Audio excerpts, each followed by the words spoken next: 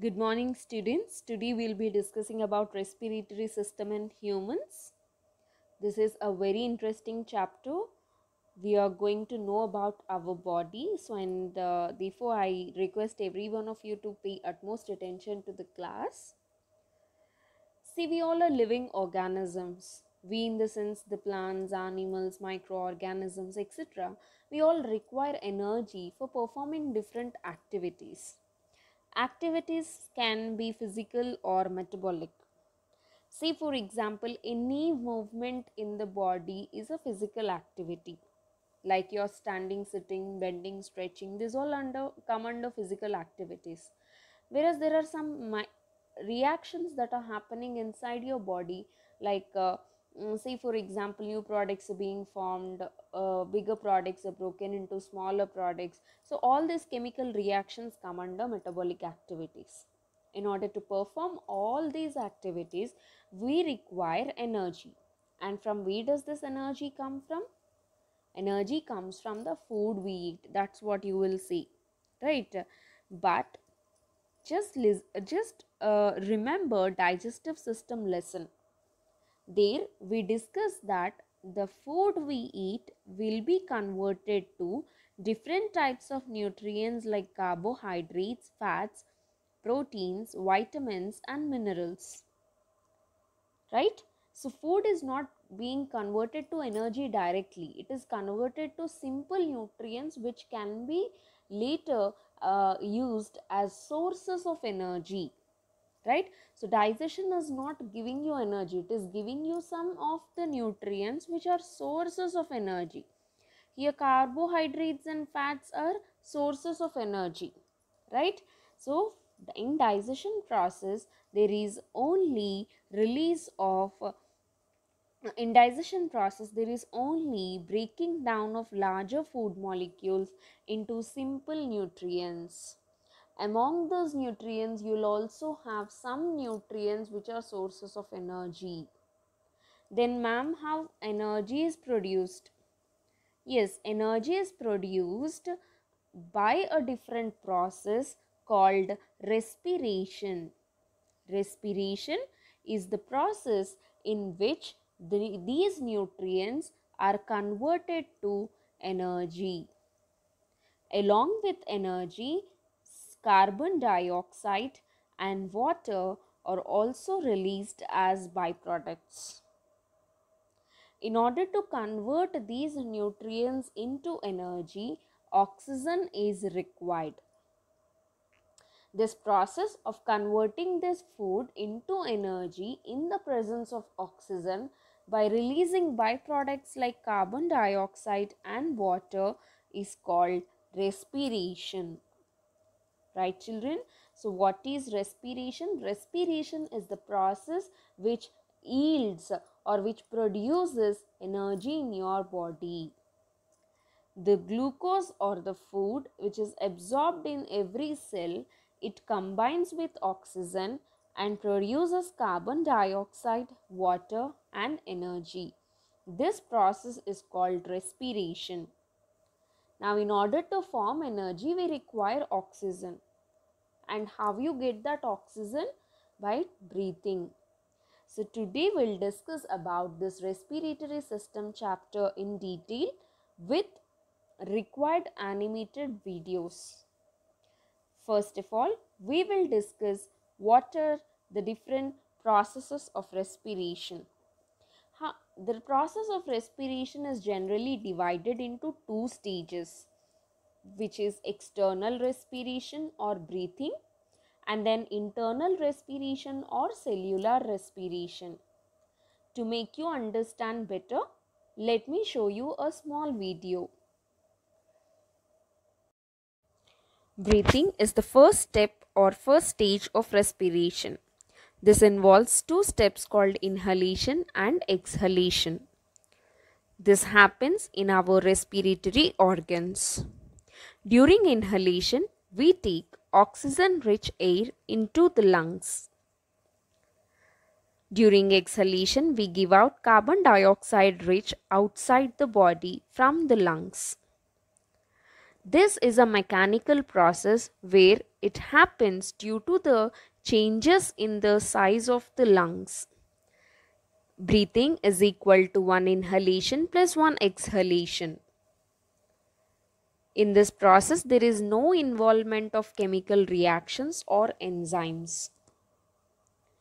One inhalation and one exhalation. Internal respiration is the second stage, which is also called as cellular respiration, as this is happening inside a cell. In case of internal or cellular respiration, mitochondria plays a major role, and in mitochondria, food or glucose will be converted to energy. Along with energy, carbon dioxide and water are released as byproducts. This process happens in the presence of oxygen.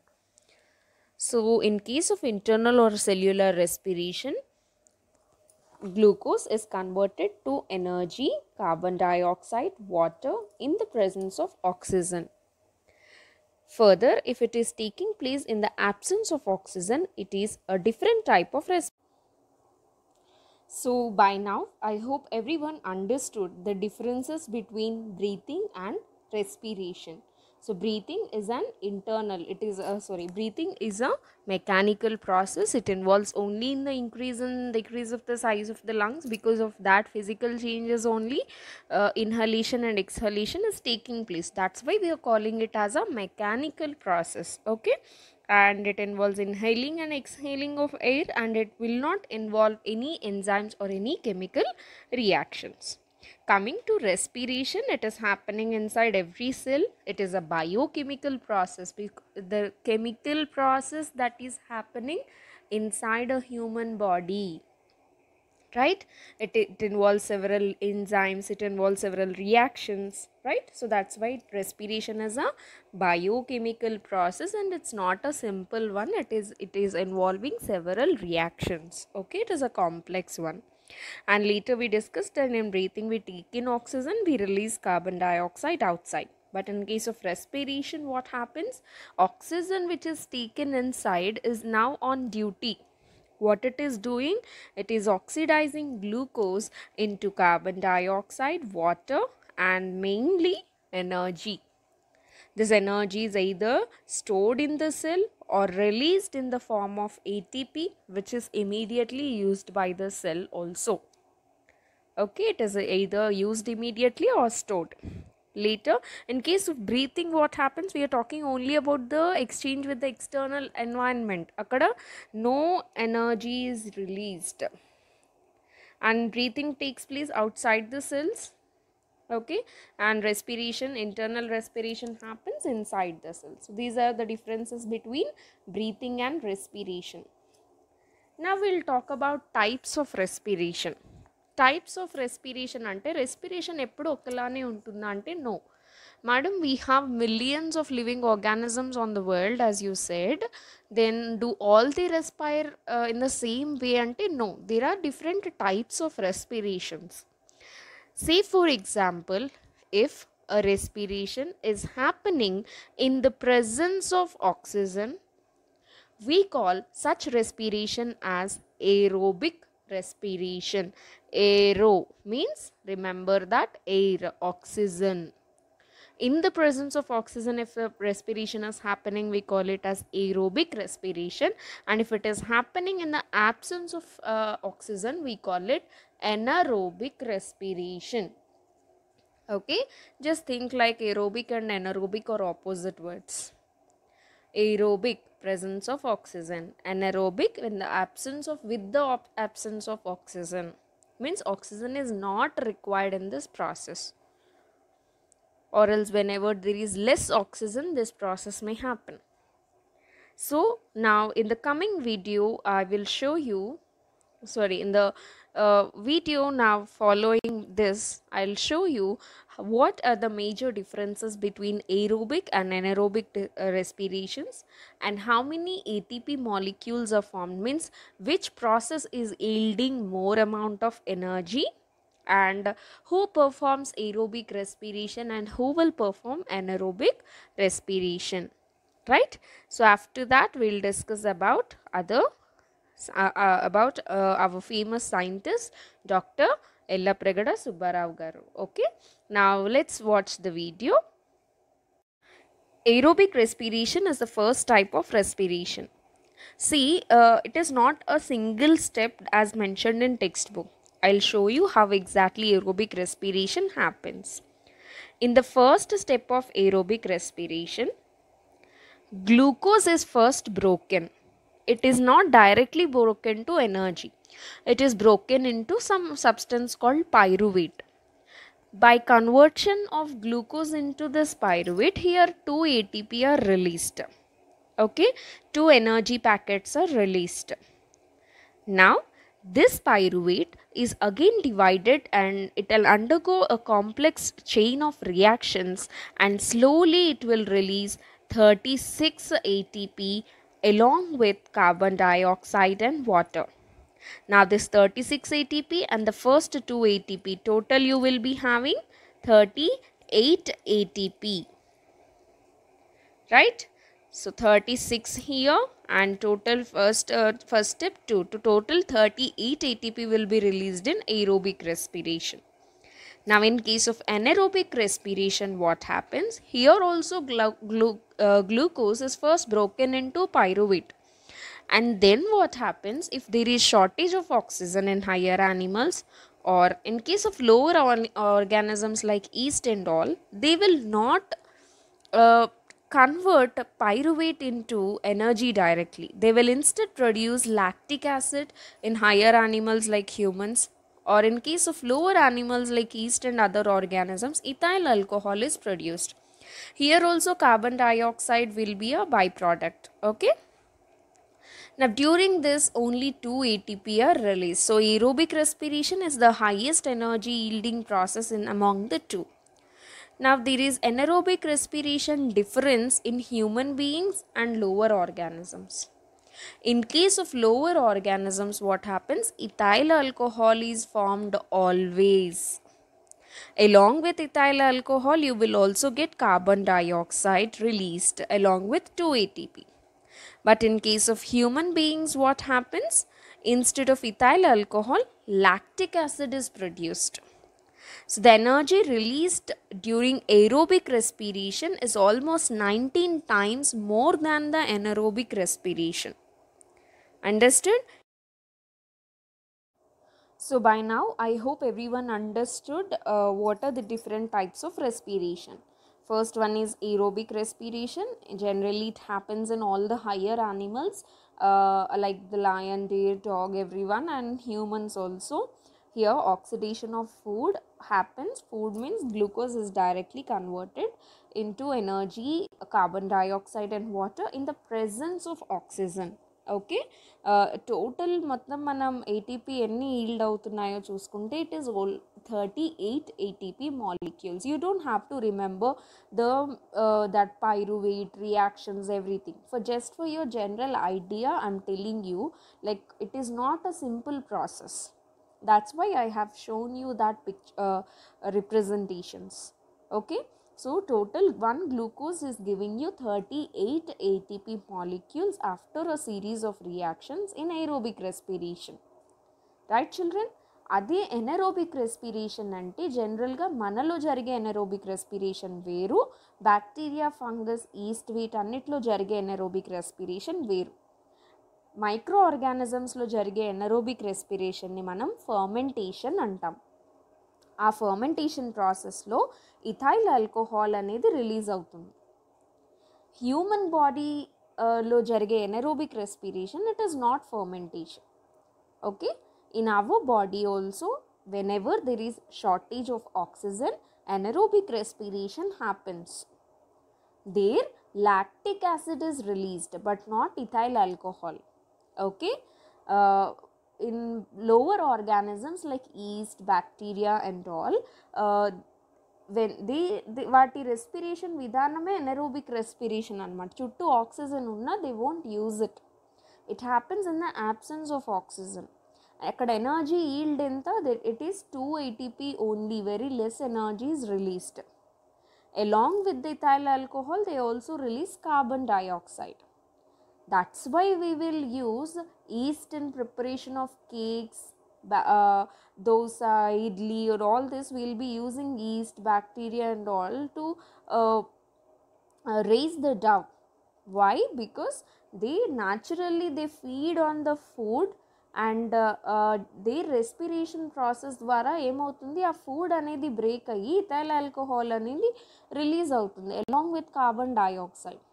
అందుకనే alcoholic ప్రిపరేషన్స్లో we will use micro organisms, will give them food, will make them respire. So అవి alcohol and carbon dioxide release చేస్తూ ఉంటాయి, which we are using commercially. that alcohol only we are selling commercially. Carbon dioxide release చేసే ప్రాపర్టీని ఏం చేస్తున్నాం, దాంతో మనం different types of foods అనేవి ప్రిపేర్ చేస్తున్నాం, like cakes, breads and all such things. Understood? But actually that is there natural respiration process. అవి energy produce చేసుకునే ప్రాసెస్ని మనం క్యాష్ చేసుకుంటున్నాం అన్నమాట. Understood children? So anaerobic respiration in lower organisms is fermentation. In human bodies, anaerobic respiration happens little differently. We will give lactic acid as a byproduct. Now let's have a small look at the video how anaerobic respiration in human beings is happening. So here he is mentioning about anaerobic respiration in humans during vigorous exercise. Ante vigorous exercise means strenuous exercise, a lot of work, physical work. Whenever you're doing lot of physical work, you become tired, you start grasping for air. So we'll see this in the following video. I'll show you how anaerobic respiration in humans happen. Generally, in case of humans, when we are performing any vigorous exercise, means any continuous exercise, and you are working hard on it, then what happens, you get tired, and what you will do, you will suddenly stop and you will pant like that. So what will happen, that because your muscles will require more and more energy to do work. Okay, in such conditions you require more oxygen to break the glucose into energy. So that's why you will be trying to take more breath like that, you will gasp for air. Understood? So in such conditions oxygen shortage will happen, and the muscles will switch to anaerobic respiration. In such conditions muscles will switch to anaerobic respiration. Then what happens, anaerobic respiration will yield you very less energy.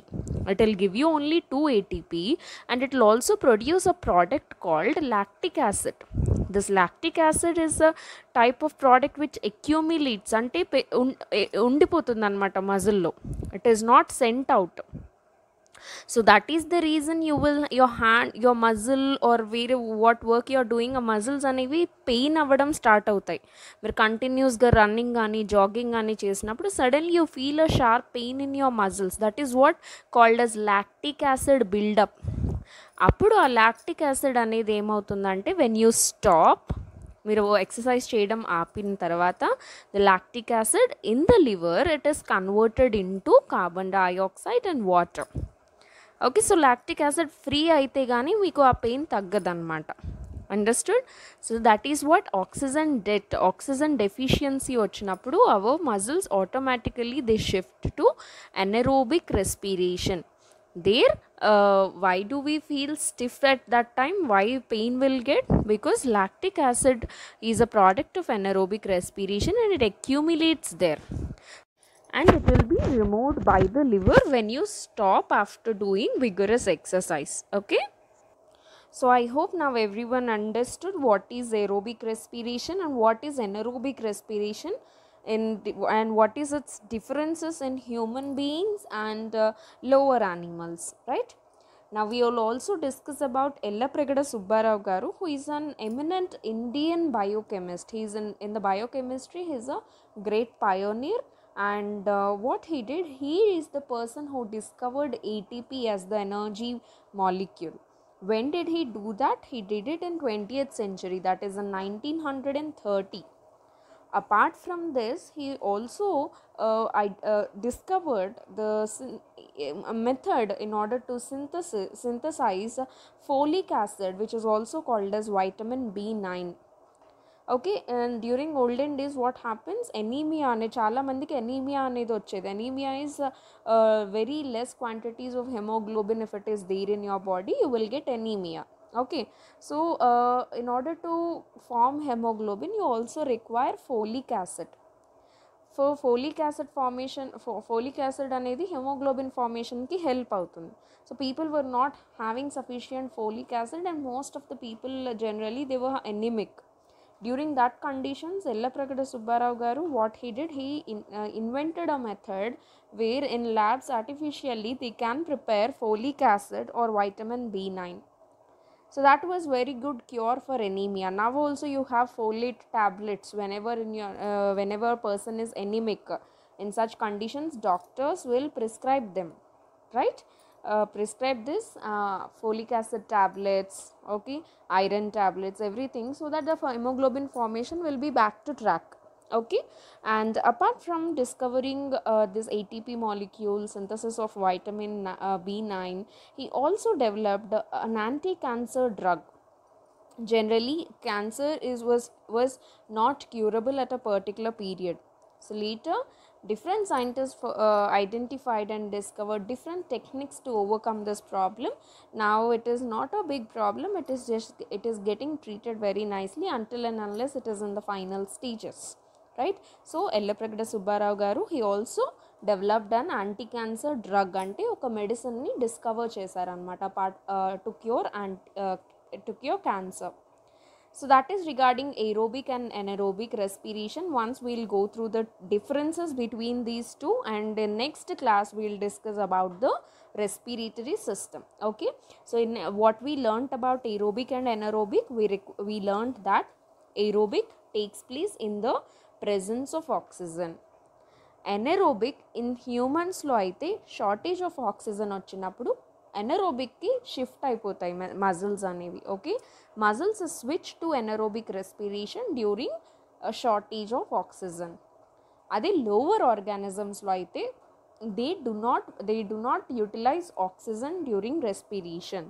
Example yeast, bacteria and all. This type of respiration takes place in the absence of oxygen or in the shortage of oxygen. Now in aerobic respiration, directly what you are getting energy, you are getting carbon dioxide, you are getting water. Okay, so you are getting water. The air complete oxidation of food అనేది కంప్లీట్గా burn అయిపోతుంది, ఇంకేం remnants లేవు, waste products ఏమీ లేవు. So carbon dioxide is cent out of the body through your lungs. Water is also sent out through sweat, urine, tears, all such things.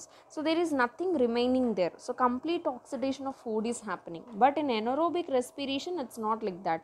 It is incomplete oxidation, because you'll have products left, like ethyl alcohol is left in case of lower organisms. In case of humans, lactic acid is left. Okay, so incomplete oxidation అనేది జరుగుతుంది అనమాట, products అనేవి మిగిలిపోతాయి. Next ATP molecules వచ్చి 38 are released in aerobic respiration, which is 19 times more than the anaerobic. ఎనరోబిక్లో only 2 ATP molecules అనేవి release అవుతాయి from 1 glucose molecule. This is I'm telling for only 1 glucose molecule when it is burned. Aerobic gives you 38 ATP, whereas anaerobic gives you 2 ATP. So end products we already discussed: carbon dioxide, water, energy in aerobic, carbon dioxide, ethyl alcohol and energy in lower organisms in anaerobic respiration. Ade human bodies lo aithe lactic acid and 2 ATP. Okay, later that will be converted by liver into normal carbon dioxide, water and other products, right children? So this is regarding aerobic and anaerobic respiration. So in this class we studied about what is respiration, what are the different stages of respiration, and what are the different types of respiration. We also discussed what is the importance of digestion and respiration. Okay, and we understood that respiration is a energy yielding process. Later we also discussed about how during vigorous exercise we will have lactic acid accumulation in our muscles, and why it will get pain, right? Why we will get pain. Later we also discussed about Dr. Ellapragada Subbarao Garu and his eminent discoveries in the field of biochemistry. So till here I hope everyone understood. Please go through the textbook and write your own running notes using this video, and if you have any doubts please post a comment in the comment section. Okay, I will get back to you immediately. So in tomorrow's class we will study about respiratory system and what are the parts and how respiration happens, right? Thank you.